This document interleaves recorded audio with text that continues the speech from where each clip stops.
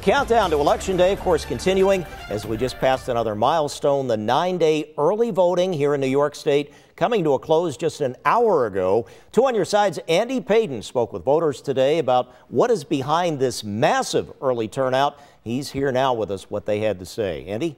Yeah, Ron, that's right. It's been a historic turnout at the polls during this early period. We're still waiting on the final numbers in a lot of our counties, but I want to go to some numbers now in Niagara County just to give you an idea where they surpassed their 2020 early voting numbers 3 days ago on Thursday, and it seen 29,000 voters cast their ballots as of last night, 9,000 more than 4 years ago. And remember, that's without today's numbers, which we are expecting to get later tonight.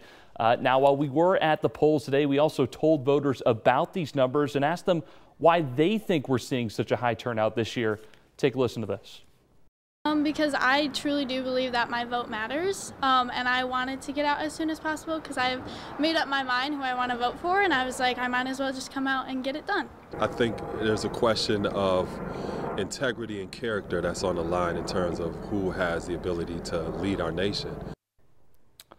Now, we were out there, we also asked voters if there was a particular race that was bringing them to the polls, and the overwhelming answer, not any of these local races, but the presidential race. Ron, we'll have more on this tonight at 11 on what is the end of a milestone in this race, including taking a look at some of the other numbers and what they're seeing voting-wise in some of these other counties. That, again, will be tonight at 11. But for now, on your side here in the studio, Andy Payton, Channel 2 News.